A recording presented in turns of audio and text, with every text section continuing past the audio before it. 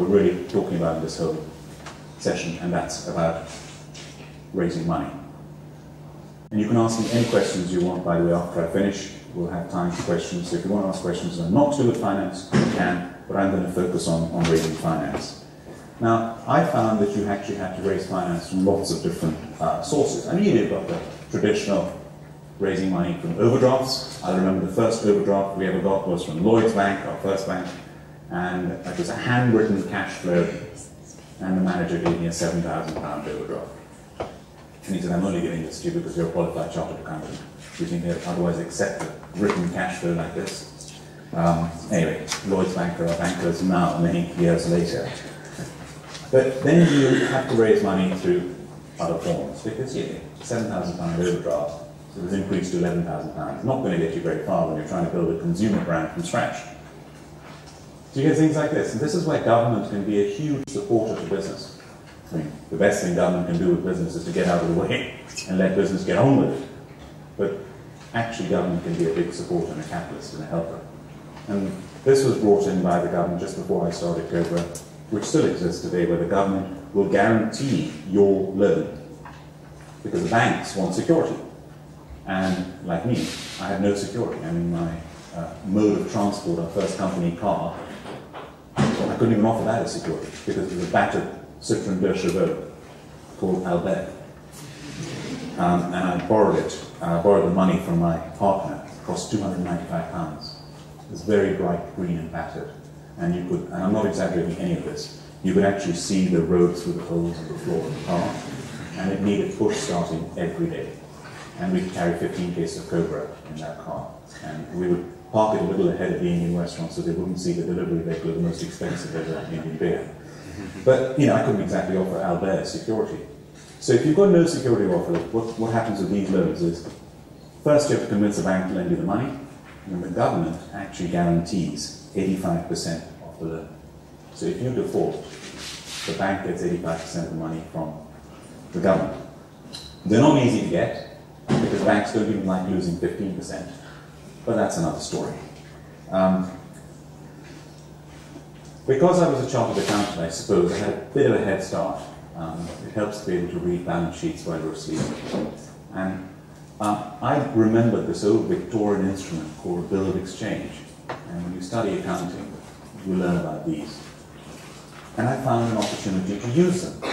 Because 6 months down the road, when we started Cobra, initially none of the big distributors were interested in us. They all said, you're going to fail. Kingfisher, the biggest Indian beer brand in India, had already been in the UK for 8 years before we started. They'd already been brewing in the UK for 5 years before we started. They had draft installations in thousands of restaurants. They were very well entrenched. And there were about 8 or 9 other Indian beers trying to make an entry into the Indian beer market in the UK, let alone all the other competitive beers from all over the world, like Sol, the Mexican beer, Corona. They're all coming in from all over the world.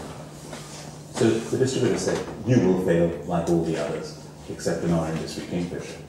6 months down the road, when we managed to get the beer into some of the top Indian restaurants, we were getting regular reorders, the distributor started showing interest. One distributor in particular, the largest, the biggest Indian restaurant distributor in the country, that supplies over 1,000 Indian restaurants, called Gandhi Oriental Foods, said, we are now interested in taking you on. So we said, wow, this is our big break, and it was. And they said, we want the exclusivity for the N25 area to supply all the Indian restaurants. Now, I hate giving away exclusivity. We did it at that time. We try not to do it. But I said, okay, in return for giving the exclusivity for the Indian restaurants in the N25, I want something from you. You have great business. You also have a lot of money. And I have no money. And I discovered that they had, at that time, over £1 million worth of unutilized overdraft facilities, because they were a very successful family business, built up with no borrowings. They didn't believe in borrowings. They had huge amounts of assets, and this overdraft facility they weren't using. I said, you give me £100,000 of that overdraft facility, just set it aside for me, and I will arrange everything else with your bank. I'll even pay the bank fees. And what I went to Barclays Bank, and I arranged a bill of exchange facility. So what would happen is a container of beer would arrive from India. We'd offload the cases. The container would go on the back of a truck, come off the ship, drive along to Gandhi Oracle Foods in East London. There would be following in Albert. And we'd get to the distributor's warehouse, we'd watch this whole container being unloaded, all the cases being unloaded, and then I'd run upstairs to Mr. Gandhi and have a bill of exchange and ask him to sign and accept. And he would then accept this bill of exchange. I would give him the number of days credit that he wanted. Let's say, for argument's sake, he wanted 90 days credit. I gave him 90 days credit. I would run across then and Albert. We'd drive across to the city, to their bankers, to Barclays Bank. And Barclays Bank would then stamp this, take it off the overdraft facility. We'd then drive back in Albert to Fulham, to our bank, give them the bill of exchange, guaranteed by Barclays Bank. And we had the money at the lowest rate of interest in our bank account on the same day. Now, as a result of that, I got £100,000 of money at that stage, which was absolutely invaluable in our growth. And the Gandhis, to this day, by the way, are one of our biggest customers and take tens of containers of beer every month, and we built up a fantastic relationship with them. So that's an example of something you probably won't hear about. Now, the equity temptation. Of course, when you start, initially, nobody thinks you stand a chance. And it's, if you can imagine the analogy of a horse race. Now, you place your bets before the race starts. Once the race has started and you see this winner zooming along ahead, of course everyone wants to bet on that winner. And that's what happens in business. When you start the race, no one believes in you. When you're out there in front, they all want to invest in you. And that's the time to hold on to your shares. That's the time to say, sorry, I'm going to win this race. And when I win this race, there's a huge pot of gold at the end. And it's going to be hugely valuable. If I give something away to you now, it's going to be much less valuable. And you've got to hold on to those shares. I remember there was one very, very wealthy Asian investor. And this was 3 years into Cobra. And the brand had really proved its potential. And he wanted to invest £200,000, but wanted 50% of Cobra in return. And I can tell you, £200,000 when you're really early in your business at that time, so tempting to give away that 50%, but I resisted. Similarly, you have business angels. I mean, business angels are hugely, hugely valuable in starting up a business. I'll give you one example of a business angel who helped us out. We were trying to get a government small firms loan guarantee scheme loan, and we had already had £50,000, which we'd been granted.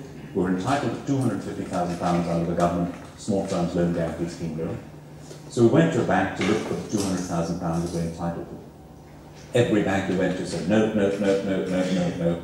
Eventually we found one bank that said, yes. And I'll never forget this manager. He was Polish, and he had a moustache that went all the way up here. And he said, I like you. I trust you. I like your brand. I think you're going to be successful. He said, I'm willing to give you this loan. You need about £250,000. I'm meant to be giving you £200,000. Yep, the government will guarantee 85% of it. But hang on, what's the share capital of Cobra Beer? Now this, remember, we're just 3 years into Cobra Beer. And the share capital was £100. My partner owned 50 shares, I owned 50 shares. He said, you want to be a serious company and you've got £100 share capital? Come on, what do you think your company's worth? So without even looking at my partner, looking him straight in the eye, I said, £1 million. He said, I thought you'd say that. Now prove it. He said, give away some equity. I said, no, I'm not giving away any shares. Come on.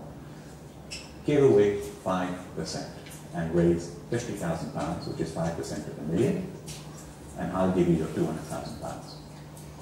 I said, okay, let's go. And with the help of Grant Thornton, who were our corporate finance advisors and accountants, and on to this day, we found a business angel. We put in the £50,000 for 5%. What an investment. I mean, he's done phenomenally well, and good for him. He's become a great friend. And true to his word, this bank manager gave me the loan. And the loan came through the day before my wedding day. My wedding day is the happiest day of my life. This made me even happier.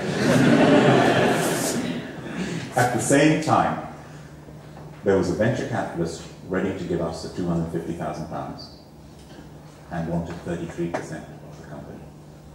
5%, 33%. Wasn't easy, but I saved that equity.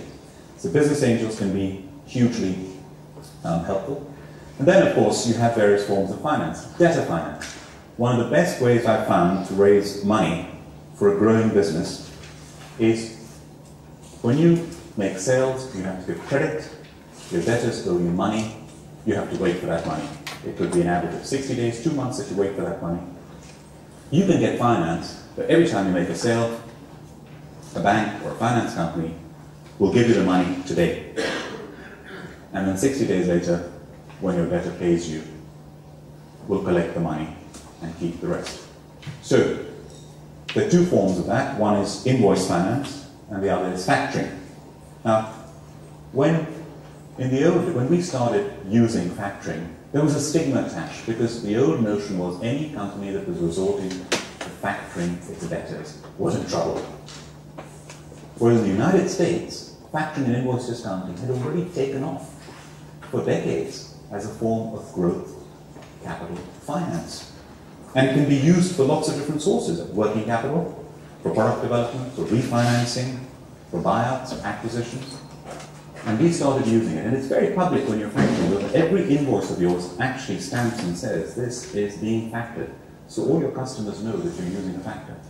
That stigma has now disappeared because people know that growing companies use this form of finance. Once you reach a turnover of over £1 million or so, and you've got a good balance sheet, you can progress to invoice discounting, where your invoices are not stamped and it's confidential. And every time you make a sale, the invoice financer advances you the money. Up to 85% of your money you get on day one, to 15% when your customer pays you. It's one of the best forms of growth finance that I have come across. And both of them are great. I think the benefits are, as your sales grow, your finance grows. And the difference is, with factoring, it's more expensive. Your customer knows you're doing it. With invoice discounting, it's confidential and it's cheaper. And it's a great, great form of finance. So I've just been giving you some examples of the different forms of finance that we've been raising. But before I give you any more examples, whatever form of finance you're raising, there's certain things that are in common. I think the first is, when you go to ask somebody to borrow money or invest in you, they've got to believe in you. It goes back to that trust that I spoke about. And you know what you're doing really is you're selling yourself, and you're selling and marketing your company and your brand. And you know when I discovered I could sell? Right here in Cambridge. Because I used to stand for the elections for the union. I don't know, any of you here, union officials?